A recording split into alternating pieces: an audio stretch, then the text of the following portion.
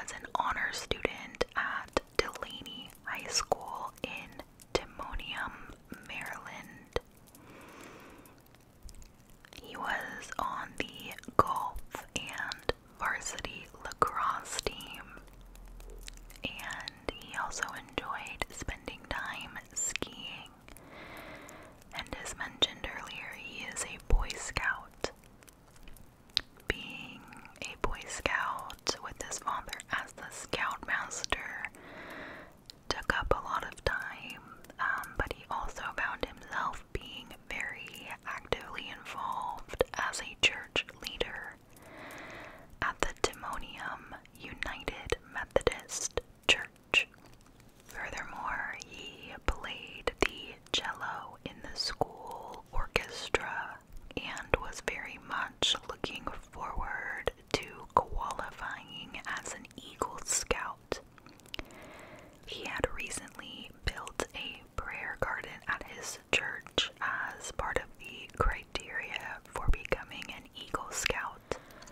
Every boy that wants to become an Eagle Scout has to participate in a project, and the project must benefit an organization outside of the Boy Scouts of America, and it cannot be performed for an individual or a business or be commercial in nature, which is why Nick made this garden for their local church.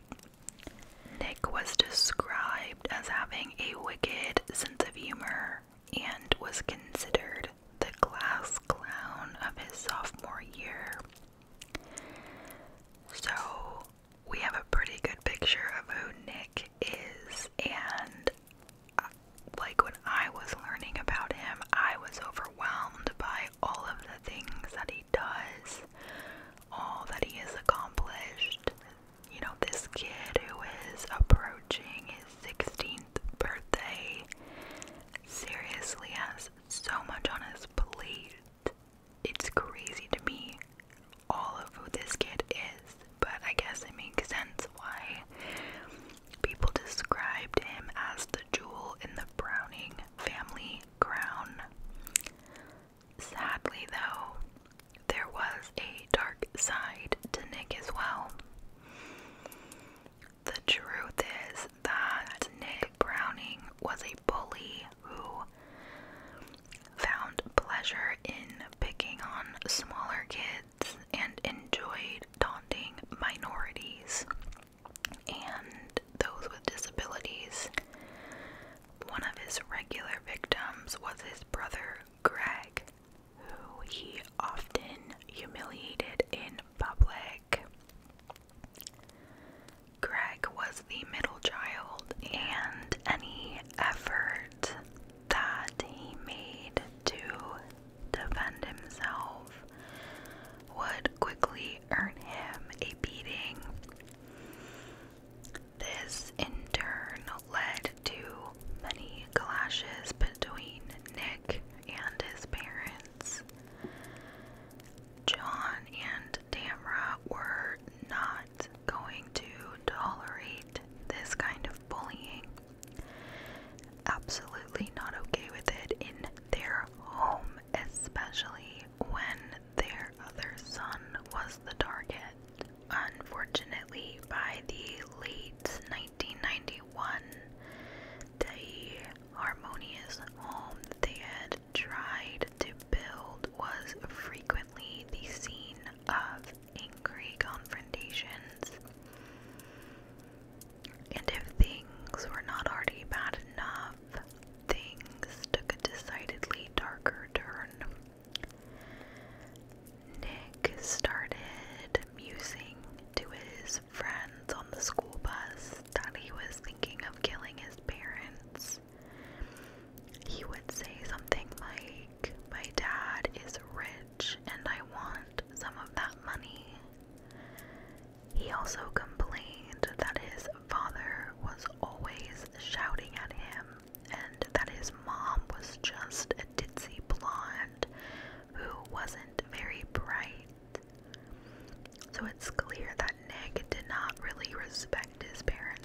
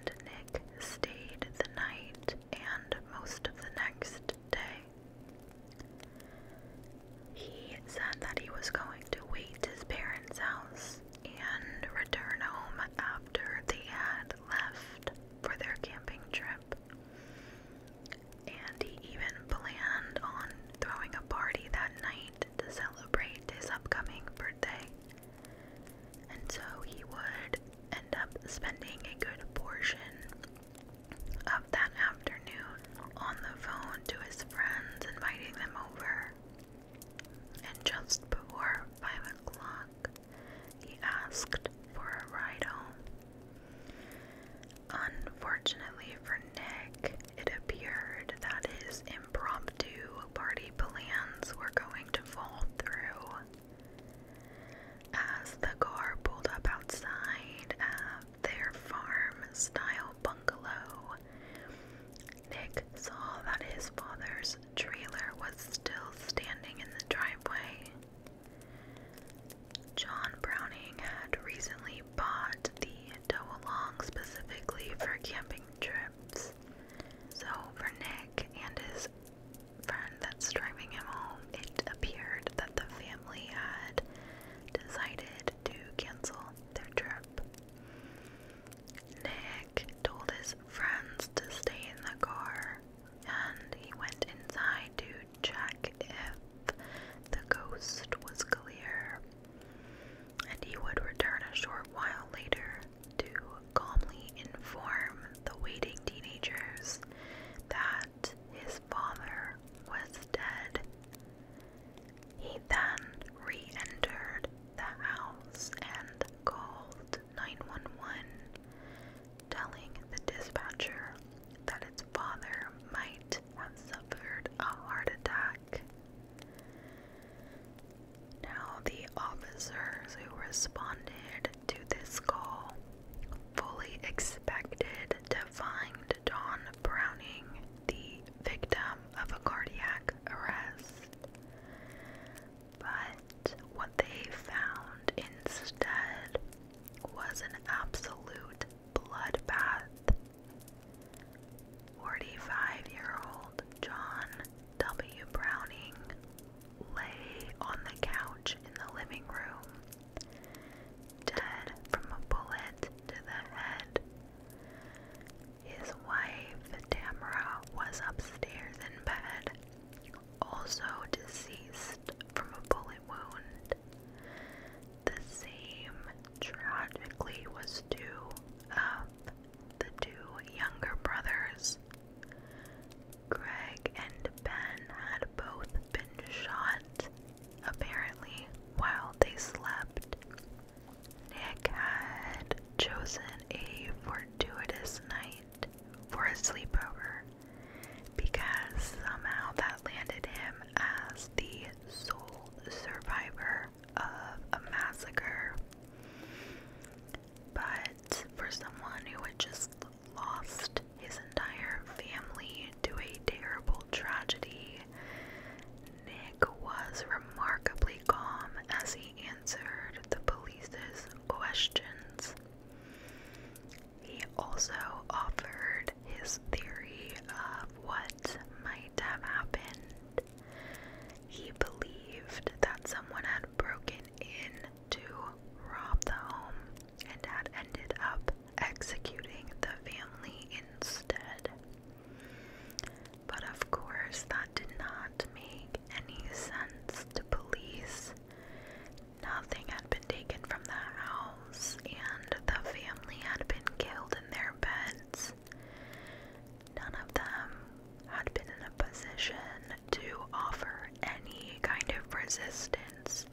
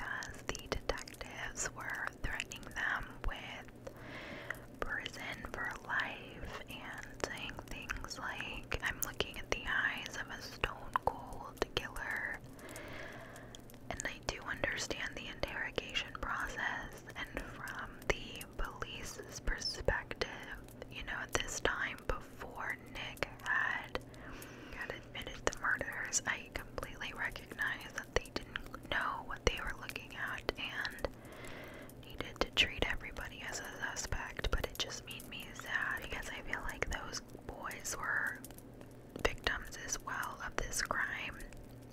Obviously in a very different way, but I can only imagine that was incredibly traumatizing for them. After Nick admits that he committed these murders, he tells police that he had left his friend's house at 9 p.m. and had walked the approximately 2 miles back to his home. At that time, his parents and brothers had already gone to bed earlier than usual that night in preparation for getting up early the next day for their camping trip. Nick snuck into his house under the cover of darkness and retrieved one of his father's handguns and carried it into the living room, where his father had fallen asleep on the couch. I suppose, as is to be expected, John Browning had died first when he was shot in the head. Given Nick's absolute disdain for his father, it doesn't surprise me that he was killed first. After Nick shoots his father, he proceeded upstairs to systematically wipe out his mother and 2 younger brothers. Once he had finished this horrible killing, he left the house, tossed the gun into some bushes, and returned to his friend's house to establish his alibi. Nick could offer no motive whatsoever for the killings, other than to say that he and his father had not been getting along. It was later that, after talking to his friends, that detectives learned of the possible financial motive behind the murders, and my thought with that is perhaps that is true, because if it was financially motivated, I guess that would make sense why he killed his mom and brothers, so perhaps he would be the sole, beneficiary to his father's estate and money, because if his mom was still alive, she would get the money. And I don't know enough about this, but if his other brothers were alive, would they then have to split the money? I don't know, because they were all under 18. That part I don't fully know. Nick was arrested and charged with 4 counts of first-degree murder. He was taken to the Baltimore County Detention Center in Townsend, Maryland, where he would spend his 16th birthday. On the same day, around 1,300 people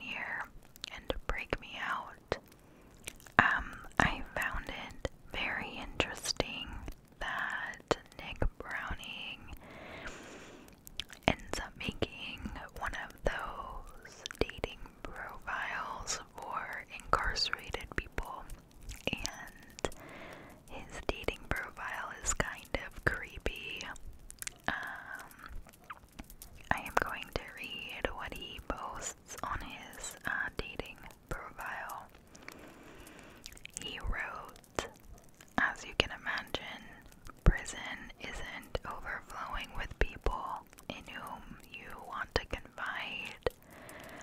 I take my pleasures in the little things now.